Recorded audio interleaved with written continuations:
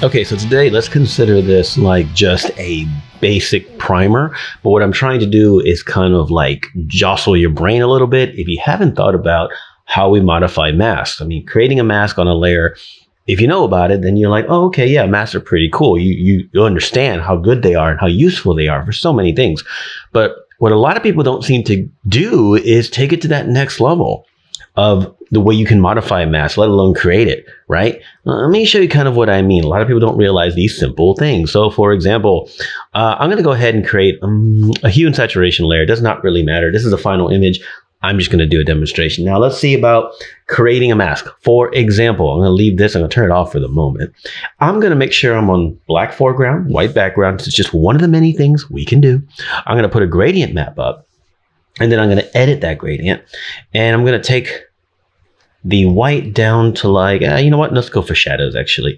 Let's go for shadows because it's a little more obvious. So we're going to flip it.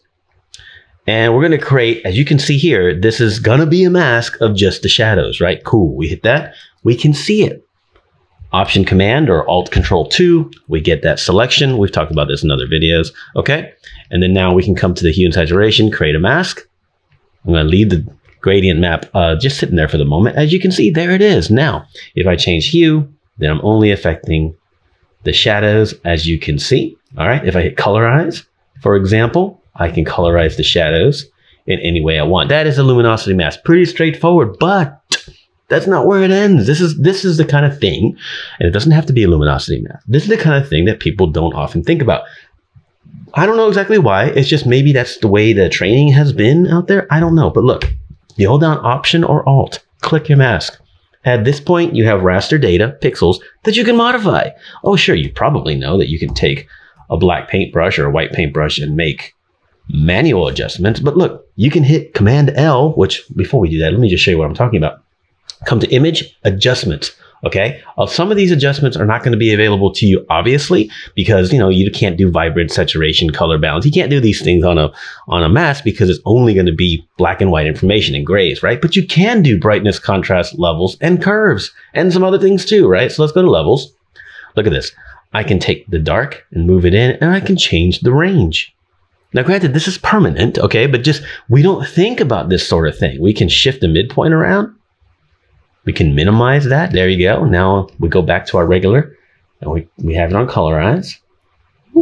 There we go. And we can kind of move it around, right? Things like that. People don't realize that you can take anything you can see and make it a mask. For example, let's say you go to a selective color. Now I have this preset here where it says Sat Mask C. That's a chroma sat mask. Okay. It sets it all up. We have videos on that, and you can learn more about that in my tutorials. But this is a saturation mask. Okay, done with only chroma, so therefore we're not getting, false positives with luma data. So once again, Alt Control 2 or Option Command 2, we get that selection. It's going to let us know that no more than 50% is available. That's okay. It's still there. And now if I go to like vibrance, I'm going to increase the vibrance of just the saturated areas from that to that. But again, we're not done, right? Let's go to our mask. You notice how it gave us that warning of 50% because the saturation levels weren't that high. So therefore you didn't get a whole, you didn't get a really strong mask. But how do we make it a strong mask? You probably can guess. Command or Control L. We can increase that intensity and we can minimize how it's bleeding. You see how it's brighter. It went from this to this. Now the saturated areas are going to be affected more. See? They're affected more. I can increase the strength of the mask, right? Yes, these are permanent changes. They are. But to get the information like I want only the saturated areas, but I want a little more of them, right? This is one way to do that. You can modify a mask after you make it. So, there it is right there. Now, another thing that I've also done is on this all black start setup, right? So I can come in here and I can go to like neutrals and I can make them 100% white. There's my neutrals, right? Cool. Same key command, Option Command 2 or Alt Control 2. Now I've got the neutrals. I can use that selection to create another new channel. I don't know which one. How about, hue and saturation again. Why not? We're going to colorize the mid-range. As you can see, we can make changes only to the mid-range. I'm not saying it's a good idea for the image, but there it is. And once again, you can probably guess, Alt or Option, click the mask, and you can increase the intensity, if you will, tightening up the range a little bit.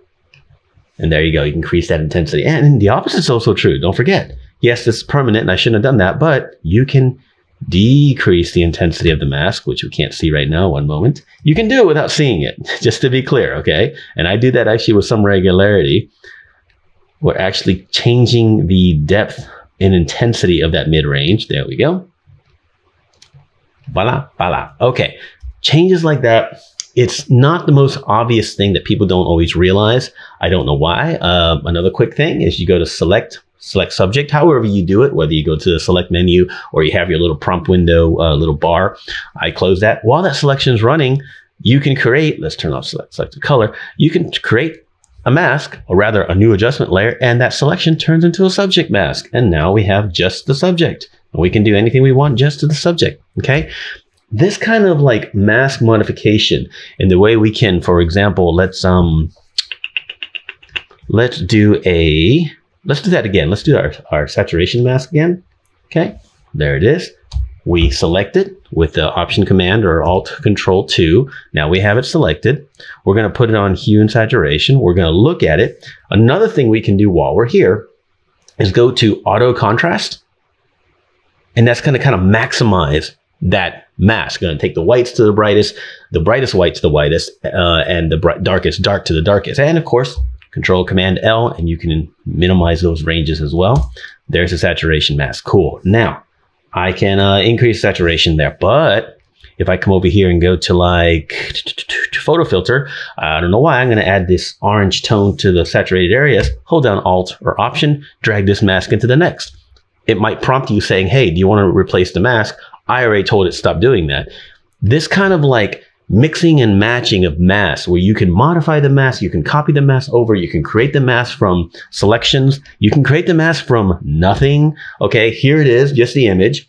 Option Command or Alt Control 2. I am now selecting the luminosity of that image, and then I can go once again to like hue and saturation, and the mask is a black and white version of it. Why would you do that? I don't know. It could be cool. It could have some use. You never know, right? So there it is. That's going to make the brighter areas more susceptible to what I'm doing, etc., etc. This kind of function alone, being able to make a selection out of whatever you're seeing in front of you, is an extremely powerful thing. Like with the gradient map earlier, so we can choose luminosity range. We can do the saturation mask, like I said. Being able to copy mask back and forth. Please don't forget as well. Let's just create some kind of mask and mix things around. I have these Luma mask presets here, so I'm going to go to the shadows lowest. Shadows low. There we go. I'm going to select it. Turn that off. I'm going to go to hue and saturation. I'm going to colorize it. I'm just doing anything. It does not matter. This is not relevant exactly to what I'm doing. There we go. Cool. And then I can take like a photo filter again, and I can hold down Alt or Option and drag it in here. But let's say for some reason, hold down Alt or Option to click. I want to make it less range. So there you go. Now the photo filter is on the less range. Cool. I don't know why we want to do that, but we can. We can also take let's leave those there, but let's create a solid color layer. We're going to make it red.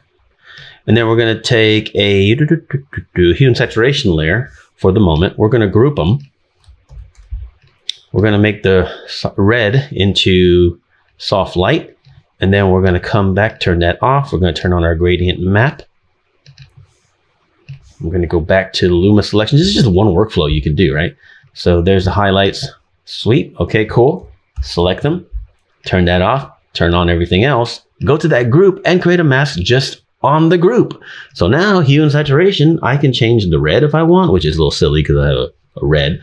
But I can change the brightening, darkening, whatever. I can group. In other words, I can put a mask on a group. And guess what? If you hold down Alt or Option, you can control that mask as well. Guys, it just goes on and on. I want to make it clear that masking isn't incidental. Masking isn't a way to simply show a brightening of a brightening adjustment layer to brighten an eye. Okay, it's more than that. It can be so much more than that. And masks are just pixel raster information that you can change in all kinds of ways. This is why when you're selected on the mask, okay, some of these functions are available. Okay, we have invert, obviously the most obvious one, brightness, contrast, levels, curves, auto tone, auto contrast, probably the most useful. So many things we can do. Don't forget we can drag and drop. If you can see it, you can create luminosity mask of it, or at least whatever the heck the mask is, you can create a mask no matter what. If you can see it, you can do it, whether it's saturation mask or one of these cool gradients or something like that. And go ahead, you know, I have these presets because I often use them. There's a time when I want blend diff, and there's a time when I want a luminosity mask. And if I have it, if I can see it, I can create that selection. And you might have also seen, by the way, that if you go to channels and hold down Command or Control and click the RGB thumbnail, boop, that also selects the luminosity. That's cool. But honestly, I'm a key command guy. I prefer key commands. They're really fast. And honestly, Option Command or Alt Control 2 is just so convenient. There's so many different things you can do with masking within a mask, which is a video we did recently about, you know, mask stacking. You can check that one out just a couple days ago. I want to really expand your mind, make you think about like how you can use mask more than just, like I said, curves, invert mask, brighten, and then now I brighten her eyes. That is absolutely useful, but masking is so much more, and we are just scratching the surface, like I said.